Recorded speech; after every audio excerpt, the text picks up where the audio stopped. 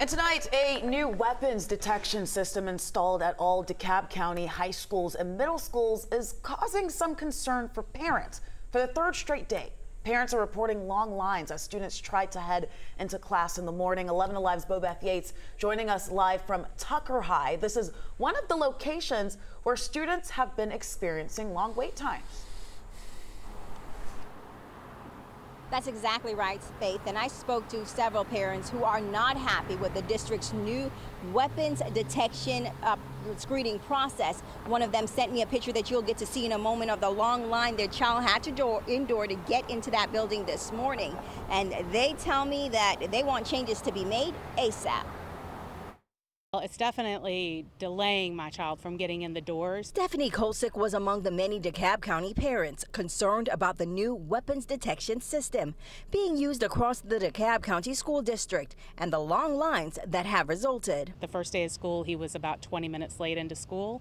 He was marked absent, and then once he got into class, he was able to get it corrected. But Kolsick's son was lucky to have waited only 20 minutes. Parents of some students at Chamblee Middle claim they waited more than an hour. And Tucker High School students waited in long lines this morning to go through the Evolve weapons detection system. Having everyone stand in line, take out their phones, their binders, their Chromebook, anything metal, and still having to wait in the line to go through is just too much. In response to the delays, the district sent out letters saying the rollout of their new security enhancements have been overwhelmingly successful.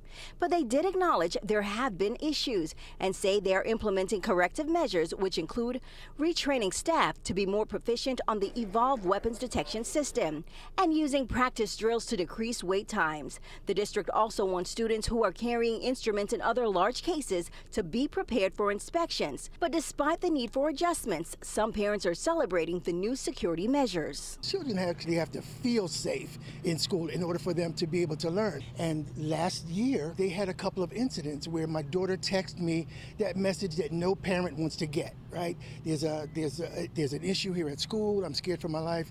So this year, I was glad to see that they were actually doing something to possibly make our children safer. As for Kolsick, she is optimistic things will get better. I do have confidence that they'll figure it out because they usually do. It just takes a minute. Now the district tells me they are committed to keeping staff and students safe, and they say the weapons detection monitoring system is just one of those components. Back to you. All right, Bobeth, thank you so much for that update.